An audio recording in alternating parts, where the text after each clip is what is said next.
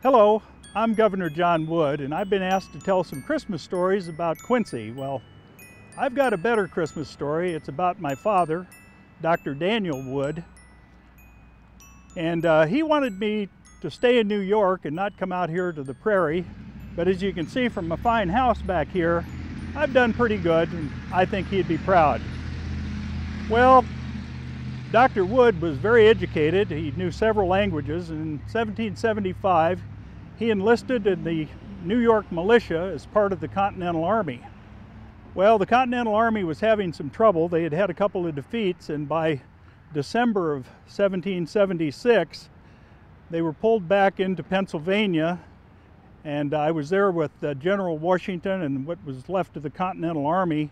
They were a little demoralized, and General Washington said, I've got to do something to help these boys and do something to help keep the British off of our tails.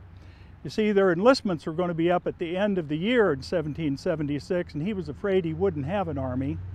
Not only that, but that rascal, General Howe from the British, had asked any rebel who wanted to be pardoned, all he had to do was take an oath to the crown. So General Washington had an idea. He was going to attack the Hessian fortress at Trenton, New Jersey.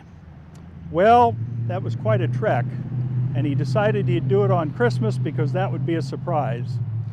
Well, we wanted to be across the Delaware River at midnight, but it was snowy and cold, and there was ice in the river, and we didn't get across the river until 4 in the morning.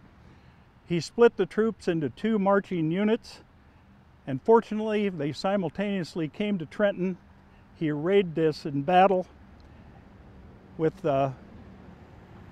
cannon and the men. We started the battle, and very quickly, Colonel Roff of the Hessians was killed, and they weren't able to put up much of a resistance.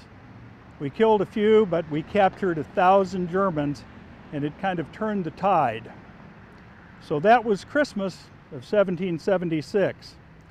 Well, the Christmas of 1777 wasn't much better. I was with General Washington and the troops at Valley Forge, and my services as a surgeon were much needed.